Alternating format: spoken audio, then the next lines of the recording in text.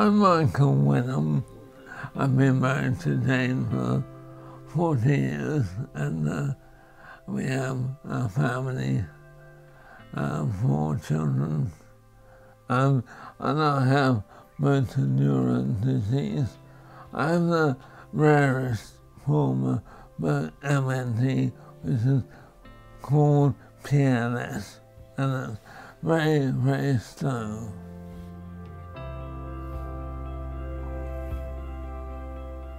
I first noticed the symptoms 14 years ago. I was a very fit man.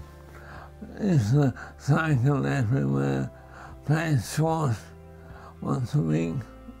Something happened to my voice. I thought it was a sore throat, and I became unsteady in my balance.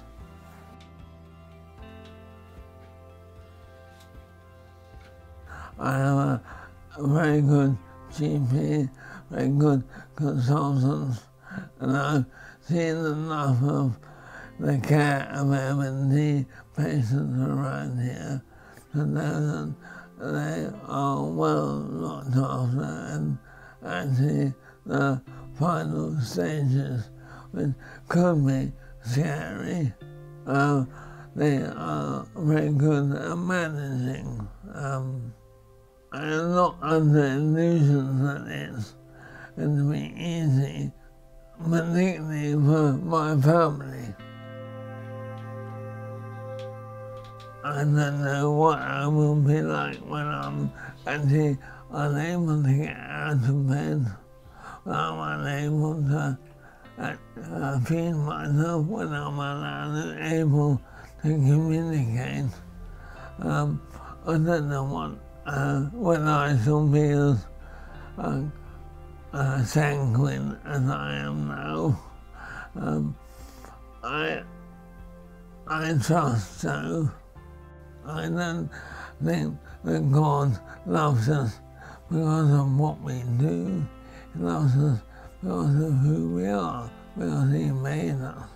He gives me time to look out of the window, or time to watch the fine artwork, the small things, or the big, beautiful things.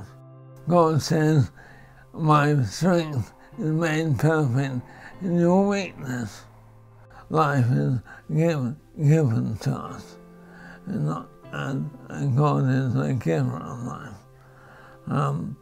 And we're told, that it's enshrined in that principle, you shall not kill, that is enshrined in the principle of not murdering, not taking life by carelessness or through negligence.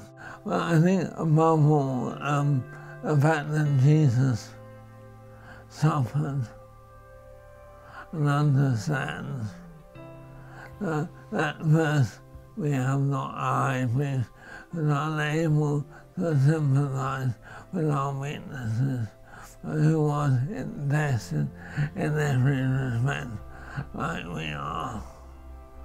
That's including physical suffering.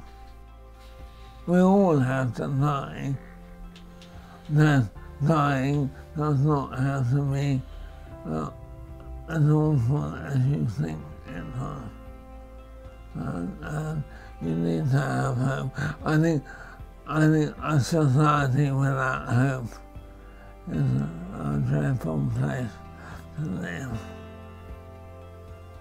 Jesus loved me and died for me, and He rose again, and therefore He will be there when I die.